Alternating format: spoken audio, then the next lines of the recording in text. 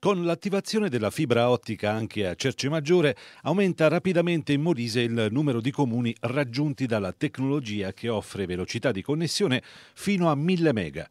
Serviti sono ad esempio gran parte dei comuni che si affacciano sul versante molisano della Valle del Tamaro.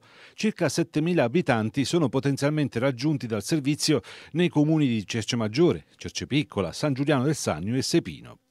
A dare notizia dell'importante innovazione tecnologica è ancora una volta Interfibra, l'azienda molisana partner commerciale di Open Fiber, che invece ha realizzato l'infrastruttura in fibra ottica.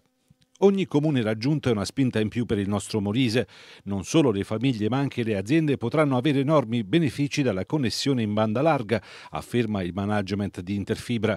E ci sono anche altri comuni in cui la fibra 1000 è arrivata proprio in questi giorni. Dopo San Polo Matese e Campochiaro, anche Colle d'Anchise, Sant'Elena Sannita, Roccamandolfi e Pescolanciano sono stati raggiunti dal servizio.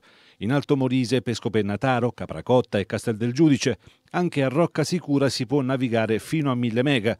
Sull'altro versante la fibra è in funzione a Lucito, Castelbottaccio e Civita Campomarano.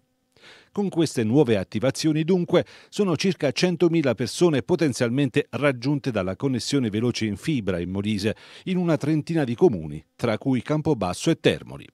Ma in questi mesi il nostro impegno verso la popolazione molisana, spiega ancora il management di Interfibra, ci vede particolarmente attivi su un altro fronte, questa volta totalmente in proprio e con investimenti tecnologici imponenti per portare internet veloce anche in quei territori non serviti dalla fibra e nei quali la fibra stessa non arriverà a breve. Da sempre, afferma l'azienda molisana, abbiamo lavorato in tal senso portando internet ovunque sia con la nostra rete che attraverso partnership con le più importanti realtà nazionali del settore, per offrire sempre una risposta al passo con le esigenze delle famiglie e delle imprese, anche nelle contrade e nei luoghi dove non è previsto a breve l'arrivo della fibra.